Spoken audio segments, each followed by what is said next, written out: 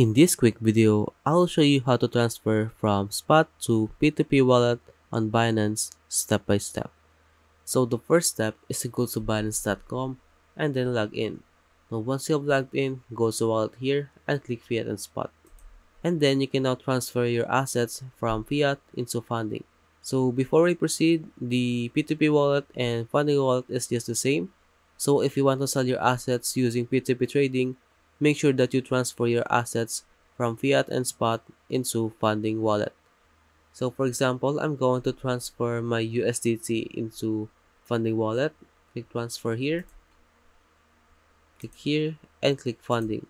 And then type the amount of USDT you're going to transfer. So I will click max here, click confirm, goes to your funding wallet, and now you can see that I have a 8.05 USDT in my funding wallet. And if you have any questions about how to transfer from Spot to P2P wallet on Binance, leave a comment below.